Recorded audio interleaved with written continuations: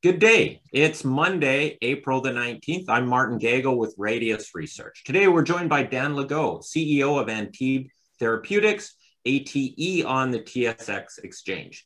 This presentation will be done in two segments, the initial pitch, followed by a deep dive as we discuss matters in detail. Dan, thanks for joining us today, and let's hear the pitch. Well, it's a pleasure, Martin. Thanks very much.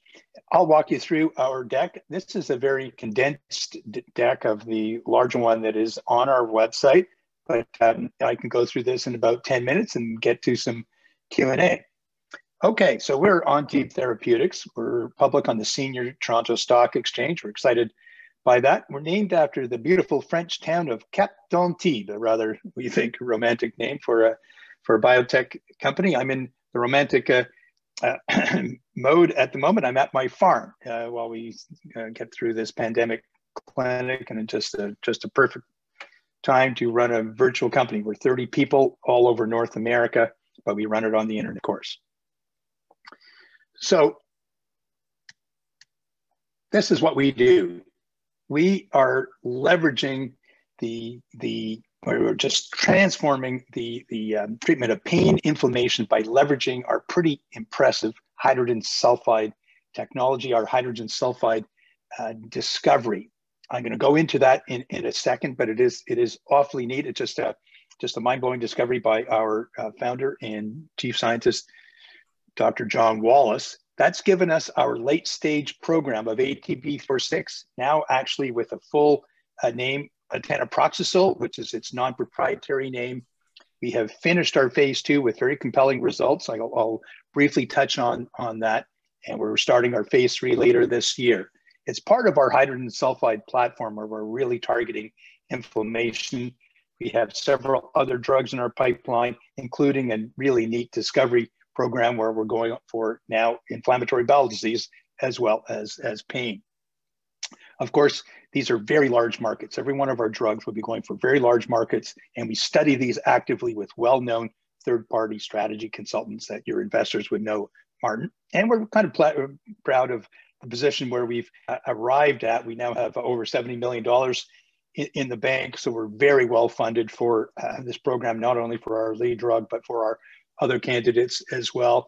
And I just think that we have such a great team, very, very proud of that. For our lead drug, and indeed our second drug, this is what we're going after. It's the ulcers and bleeding problem from NSAIDs, non-steroidal anti-inflammatory drugs that you and I take along with 2 billion people and 90% of Canadians and 90% of Americans. Drugs like aspirin, Advil, or ibuprofen, naproxen, Celebrex, Aleve, these sorts of things. Together with the opioids, they make the vast majority of the pain market, itself the largest drug market. These drugs have been around for 50 years, and for 50 years, it's well known that they cause ulcers and bleeding in about 25% of people. Just a huge problem, but there are no alternatives to these drugs except really for the opioids. And for osteoarthritis, there aren't any alternatives. So if you can solve the ulcers and bleeding problem, you would you'll sell $30 billion of drug within the lifespan of your market protection. Not surprisingly, everyone and their uncle has gone after this over the past 30 years.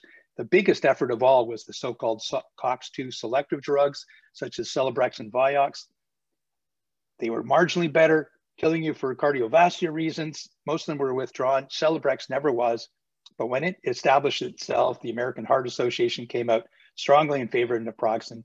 Today, naproxen, the dominant NSAID for osteoarthritis in North America.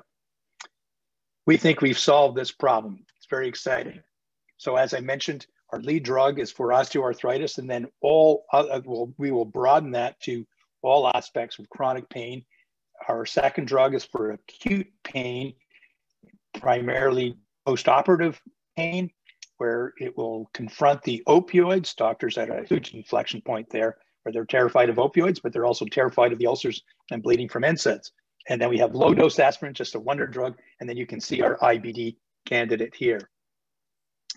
We have already licensed our drug for over 50 countries to smaller countries. Our last deal was just a couple of months ago. It raised the eyebrows in the industry very nicely for the very favorable terms that we negotiated. That deal was for China, where we obtained, it was a $130 million milestone deal with $26 million upfront, and they pay the costs. Of course, we can still control it, and we really love them as a partner.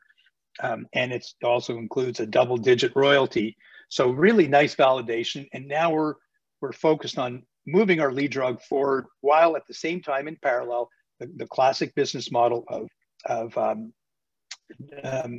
now starting conversations to partner our drug for the larger markets, United States, Japan, and the big five of Europe. I mentioned hydrogen sulfide. It was our founder who discovered that hydrogen sulfide is the body's key mediator or manager of inflammation. Just a huge, huge discovery. And that was his second major discovery. He was the first scientist who discovered how all of these drugs cause the ulcers and bleeding. So a real superstar. Happens to be my college roommate from some 40 years ago. So for the neat human interest, but just an accomplished academic. And since he discovered this about hydrogen sulfide in 2001, the science has really exploded. Hydrogen sulfide now known to be made in every cell of our body, and playing a critical role not only in managing inflammation, but also in cellular repair and cellular protection.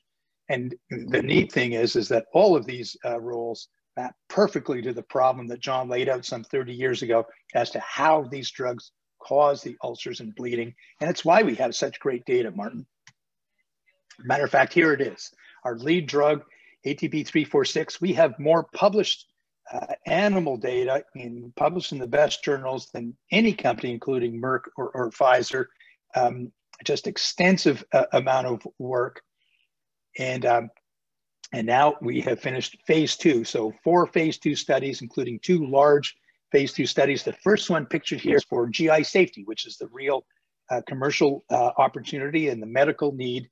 This was a head-to-head study in 250 people against naproxen, the dominant NSAID. After 2 weeks, you can see that 42% of people on naproxen had a 3 millimeter ulcer. This is what the FDA wants to see, the gold standard for ulceration, versus 2.5% for ours. Really great data. I mean, you know, Martin, if you do the math, we're not, for example, 30% better. That's 1,500% better. So really nice and consistent with a decade's worth of published animal data. And then the other large program we studied, which we finished last summer, was our dose ranging and effectiveness study to show that we're effective at pain. This was in 360 people, a dose ranging study, a placebo-controlled, fully blinded study. And we compare it here to a very well-regarded and nicely done meta-analysis done by Professor Smith out of Harvard in 2016, where all the blue dots are NSAID studies. And you can see the farther to the left means more pain effectiveness. And you can see that on all 3 doses of our drug, we were nicely effective here. You know, Martin, we're not trying to be more effective. We'll just lower the dose. The problem isn't effectiveness, it's GI safety, which was the previous slide, of course. We have done a number of commercial validation studies involving extensive payer interviews and doctor interviews in these large markets of Japan, Europe, and the United States, including pricing studies and model generation. They were done by well-known global strategy consultancies. And you can see the revenue here at peak sales. And this is in American dollars. At peak sales, you can see $4 billion of peak sales just for these 7 markets and just for osteoarthritis. So if you broaden that, it would be essentially double that. So this is well known, but it just shows how attractive it is if you can solve this problem. And now just to wrap up, Martin, very, very briefly, we're very proud of the team that we have built. In the second bullet on the left is our founder and chief scientific officer, John Wallace. I would encourage your readers to do a little bit of research, even just Googling him, and that will pop up. Joe Stauffer is our Chief Medical Officer, just a superstar. He's out of Princeton, New Jersey, an anesthesiologist, well-known CMO, and was a reviewer in this division at the FDA. Actually, Walt McNee is our chair of our board and was the global president of MasterCard, just a superb executive. And we've recently brought on 2 Americans with extensive NASDAQ experience as we look towards a NASDAQ uplist later this year. Our world-class scientific advisors, these are all colleagues of John's. They've been publishing colleagues for, many of them for almost 30 years. It's a bit of the who's who. Lou Ignarro, for example, has the Nobel Prize in Medicine in 1998 for his discovery of these so-called gaseous mediators, of which hydrogen sulphide is one of them. Just some real superstars, and a fantastic group of partnering advisors, including Angus Russell, who built Shire from a standing start. Shire was sold recently for $70 billion, and Don Hout, who recently sold Ask Bio to Bayer for $4 billion. So just a great group of advisors as well. We're starting to get really good coverage. You can see the over $70 million of cash on our balance sheet and really nice insider ownership. So that's it in a nutshell, Martin. We have accomplished a lot in the past year and throughout,